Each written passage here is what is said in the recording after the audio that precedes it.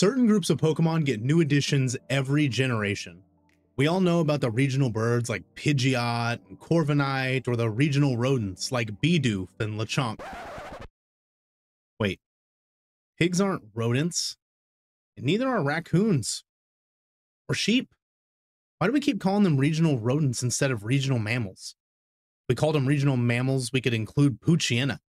But that's not the point of this video. There is a lesser known group known as the regional turtles. Every generation, the Pokemon Company releases a new turtle Pokemon to be the regional turtle representative for that set of games. It may be kind of hard to think of each one if you've never really caught the pattern, but don't worry, as we will be going through each one from the very obvious turtle Pokemon of Generation 1 to the legendary turtle Pokemon of Generation 9. And if you saw the thumbnail, you may be thinking, Avalugg isn't a turtle Pokemon. Well, I actually have a pretty strong argument that says that Avalugg is in fact a turtle, but we'll get to that later in the video. Also, this is the second video in my new series where we discuss the changes, trends, and lore in Pokemon from Generation 1 to the modern day Pokemon games. So make sure to subscribe if you like seeing these videos. We're also getting so close to 3,000 subscribers, and it would be awesome to hit that milestone. I promise we have lots of interesting videos coming up. There is no better place to start this video than with a starter Pokemon, the line that kicked off the trend of regional turtles, the Squirtle line. Being fully transparent, the Squirtle line is one of my favorite starter lines, favorite Pokemon lines of all time. This tiny turtle line followed the same concept trend as the other two Kanto starters, being based on cool, yet common household pets. However, Squirtle isn't just based on some common household turtle, it's also based on the Japanese folklore legend of the Minogame, a turtle that lived for 10,000 years and grew a tail made of seaweed. This design inspiration is clearly put on display when Squirtle evolves into Wartortle. I mean, look at that tail. Spoiler alert, this isn't the only time the Minogame comes up in this video, so try and remember it for later so you can look like a Japanese folklore scholar. The final evolution for this line does break the Minogame trend, but for good reason. Prior to Blastoise existing, there was a beta Pokemon known as Caravaggio. Caravaggio obviously strongly resembles Blastoise, as you can tell by these images. However, it is missing those signature cannons that make Blastoise so cool. A likely explanation was that as they finalized the game, they realized that two unrelated water turtle lines was a little bit of overkill. So they made Caravaggio fit more into the Squirtle line and gave it cannons, given the natural and easy connection between tank armor and turtle shells.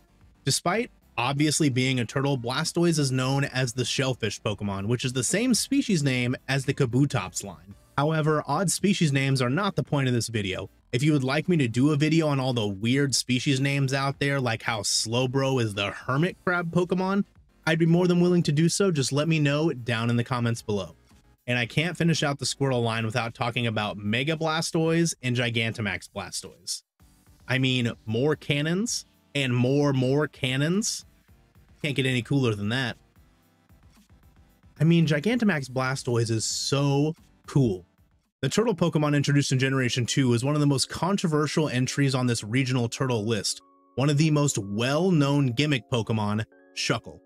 Shuckle is one of the most iconic Pokemon for its absolutely wonky stats. It either has extremely high or extremely low stats in every single statistic. Just going off the numbers alone, it is either the best or the bottom 4 worst in every single stat. But we're not here to talk stats, we're here to talk turtles. While Shuckle has a ton of design inspirations like fermentation jars, which gives it that berry juice gimmick, or slime molds, which gives it that yellow wormy body, one big inspiration for it is a small insect known as barnacle scales. The barnacle scale is the bane of many farmers' existence. It loves to latch onto plants and cause massive infestations, which is a move that Shuckle can learn, by the way. The barnacle scale insect is a part of the Cosidae family, which is also known as tortoise scales, which is probably a huge reason why Shuckle looks so much like a turtle. You're gonna tell me that doesn't look like a turtle? And if you're still on the fence for whether Shuckle is a turtle, don't worry, I have another defense that is coming later in the video when we get to a different Pokemon at a future generation. Hoenn's turtle is unequivocally, undeniably, and without a doubt, a turtle. Well, it's actually a tortoise, but for the sake of this video, turtles, tortoises, we're going to say it's the same thing. Regional turtle just has that je ne sais quoi to it. Anywho, as soon as I said Hoenn and turtle in the same sentence, I am sure Flannery came to mind. Hoenn's turtle is in fact Torkoal. If you have played VGC at all since Generation 7, there is a chance you have battled a Sunroom team, which is a team built entirely on the shell of Torkoal. Torkoal can actually summon the sun with its ability Drought, and when coupled with Trick Room, which makes slow Pokemon faster, Torkoal becomes an absolute menace. And in Generation 9, a super fast flying type Torkoal that can hit you with Overheat while the sun is up is not something that you want to take. Regardless, there isn't much of a point to be made about how turtly Torkoal is. Am I not turtly enough for the Turtle Club? It is quite literally a coal furnace tortoise. It does not become more turtle than that. I do want to say Ashes was super cute in the anime, and it took on both Registeel and Darkrai. What a beast. In Generation 4, we go back to basics. No longer will turtle Pokemon be dex fillers. They were made to be starters. I am of course talking about the best grass starter Pokemon, Turtwig. And Trico's a close option, and Bulbasaur is one of the best Pokemon ever made. I completely agree, but just look at this little guy. Keeping in line with Torkoal, the turtle inspirations for the Turtwig line are pretty clear cut. Someone went outside, saw a turtle in some grass, and went, "Whoa, a grass turtle." And voila, Turtwig was born. But whoever did it absolutely nailed the design. He is so cute. Unless you forget to water him and then his leaves start to wilt and he starts to die, but just make sure you're watering your Turtwigs. When Turtwig evolves into Grottle, it continues to take inspiration from basic real turtles like snapping turtles and box turtles, but its twig also becomes a bush and it begins to take inspiration from dinosaurs. The main dinosaurs that inspired Grottle are the Ankylosaurus and the Stegosaurus. When looking at these two dinosaurs, it's easy to see how these two inspired Grottle. Seriously though, try and tell me that Grottle does not look like Spike from Land Before Time. As Grottle evolves into Torterra, the plant continues to grow from a shrubbery, shout out to my Monty Python fans, into a tree. But it doesn't end at a tree, it grows mountains and a pathway almost, and begins to almost look like an island on this turtle's shell. That would be a great segue for Torterra's inspirations. It would, wouldn't it? Torterra is obviously based on all the things that Grottle and Turtwig are based on, but it begins to take inspiration from the world turtle, which is found in many world mythologies and pop culture. The world turtle is exactly what it sounds like. To put it in the simplest of terms, it is a giant turtle that carries the world on its back. I don't really have time to deep dive into the mythologies of the world turtle, but it is found in many cultures around the world like Chinese, Hindu, and Native American mythos. Yet again, Ash had one of these bad boys in the anime, and it lost every battle it was in after it evolved. But it was still cool that him and Paul both had one in the anime. Gotta love the turtle representation. We've had gimmick turtles and starter turtles and dex filler turtles, but what if we had a turtle Pokemon belonging to an entirely new category? What if we had a fossil turtle Pokemon? Well, Unova answered just that when they gave us the Tortuga line. Despite it being based on a fossil Pokemon, the first form of this line is actually based on a living creature, not an extinct one. But not just any living creature, it's based on the leatherback sea turtle, the oldest sea turtle species. This animal has been on the earth for 150 million years. That's almost as long as it's been since Dugong got a buff. I mean, 475 stat total, 70 special attack. What am I supposed to do with that? But that's not the point. Leatherback sea turtles have been on the earth since dinosaurs roamed the earth. That's how Tortuga can be based on both a living creature and qualify as a fossil Pokemon. As it evolves into Caracosta, it starts to gain some design inspirations from the Archelon, the largest turtle species ever recorded with a 15-foot wingspan. Caracosta also takes design inspirations from protective gear like face masks and bulletproof vests, which really accentuates the idea of a protective turtle shell. This is also further demonstrated with its very respectable 133 defense stat. It could also eat other fossil Pokemon according to the Alola Dex. Doesn't say that it does, just says it could. Stay safe out there, trainers. Let's continue that trend of obvious turtle Pokemon with the Kalos representative, Avalugg. Now, we don't need to talk much about this guy because it's so obvious that he's a turtle, kind of like Torkoal. So let's go to Gen 7. What? You need proof that he's a turtle? Fine. First off, let's look at its general shape. It matches our idea of a general turtle body shape, even with a shell. Of course, Avalugg's shell is upside down with the carapace on the bottom and the plastron on the top. It even has lines that match the plastron of many common turtle species. This inverted shell was of course artistically chosen to represent the quintessential iceberg, with the majority of the mass being on the bottom, hidden below the sea level.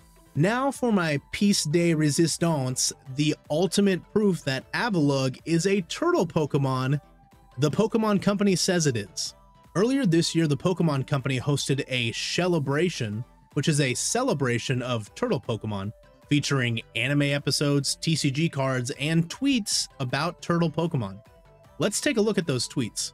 The first one shows several Pokemon inside a Pokemon camp from Sword and Shield.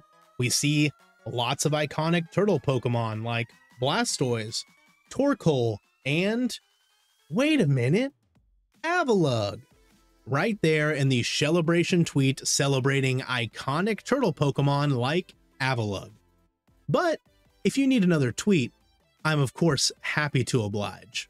Also during the Shellebration, the Pokemon Company made another tweet featuring a team of Pokemon that had just defeated the Galar Pokemon League, yet again featuring turtle Pokemon with Avalugg proudly presented amongst the other turtles.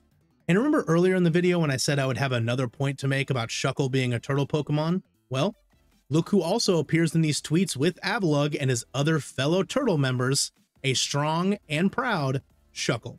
These tweets definitely confirm something that we knew deep down in our hearts.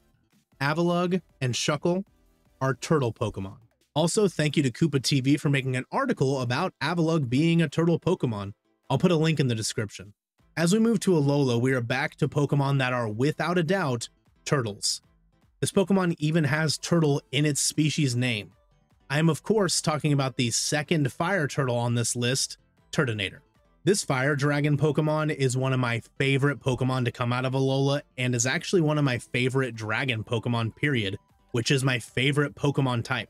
Turtonator is not just based on average boring turtles, it's based on one of the most fascinating turtle species in the entire world, the Mata Mata.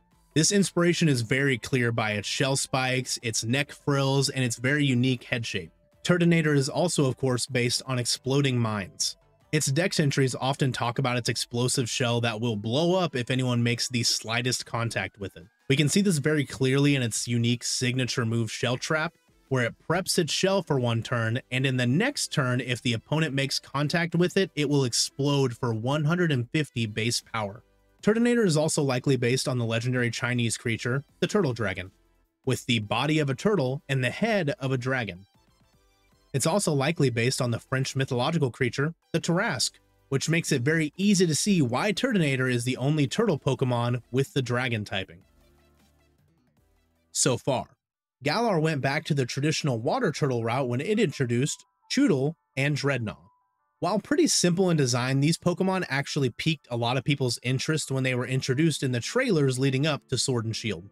It is very easy to see that the turtle that inspired this line is the snapping turtle. Biting is kind of their whole motif, and no turtle is better at snapping than a snapping turtle. These Pokemon even have the ability Strongjaw to really hit home just how hard they can bite, and their species name is the Snapping and Bite Pokemon respectively. Choodle also likely takes inspiration from the big-headed turtle, which, much like Choodle, is a turtle with a big head. Dreadnought likely takes a lot of its design inspiration from the alligator snapping turtle, which has much rougher skin and a much more spiked carapace. However, this line was inspired by more than just turtles.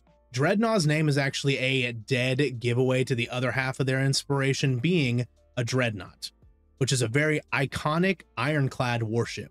This design inspiration is much more evident in Gigantamax Dreadnought, with the warship motif, the overlapping armor plating, the bow-like jaw, which is very reminiscent of a Dreadnought's design.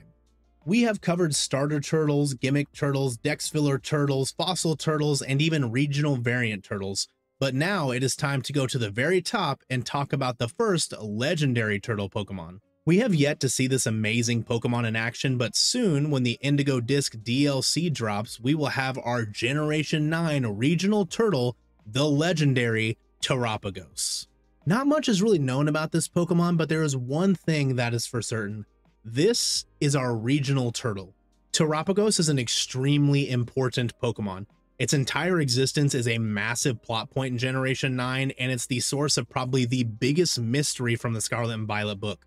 While many fans did speculate that Terapagos is the disc Pokemon spoken about in Heath's notes, his descendant Briar actually confirms this fact in the Teal Mask DLC. While it's all speculation at this point, it is very possible that Terapagos is the reason that terrestrialization and even all the Paradox Pokemon even exist, truly showing the power of this legendary Pokemon. Terapagos, much like Ogerpon, comes in two distinct forms: its base form and the form it takes when it terrestrializes, which is likely the form that Heath saw down in the crater, the form that gives us Terra Shards, and the source of that elusive 19th type that we've seen in the trailers. Terapagos is definitely an amalgamation of all the different myths and legends that inspired all the different turtle Pokemon on this list. The World Turtle likely inspired this Pokemon that carries every type from the Pokemon world on its shell. And remember earlier when I said to keep the Minogame in your mind? Well, look at this Pokemon's terrestrialized form, a turtle that lived for 10,000 years and grew a tail of seaweed. Terapagos is also likely based on many different real-world turtles.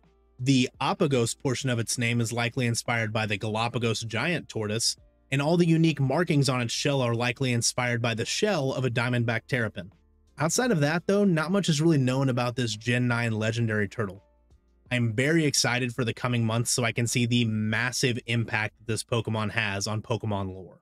And some of you may say that I should have waited to make this video until this Pokemon actually came out, but I actually couldn't because I like turtles.